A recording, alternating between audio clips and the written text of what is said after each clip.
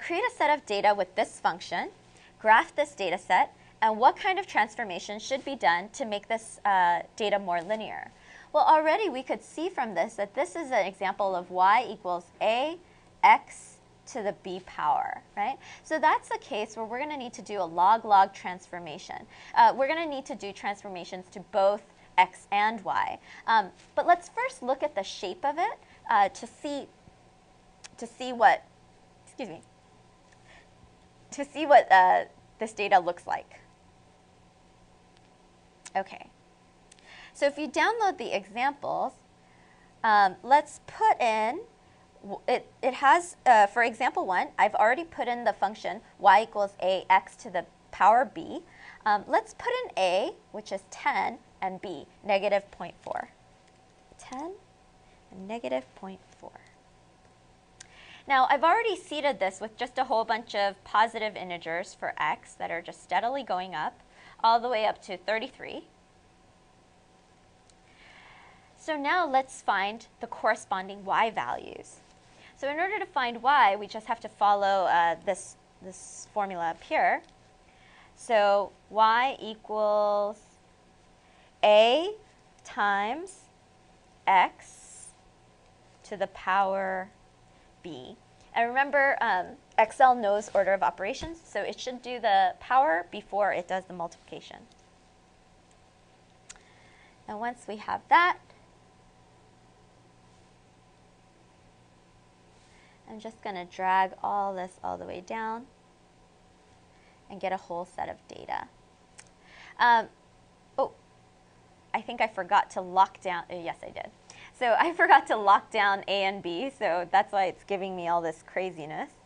So let's lock down A and lock down B.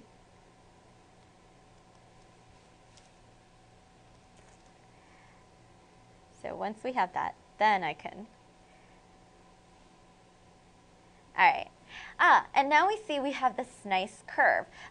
If you remember, this is sort of like the second type of curve or so.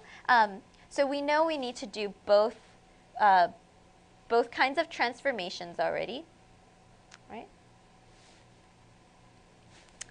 And it would be helpful for us if we could actually sort of shrink y, but also maybe shrink x. And log is a way of shrinking, both of them. And so why don't we try log? So let's do log transform. So get log of x and get log of y. Feel free to also use natural log. I'm going to assume log base 10.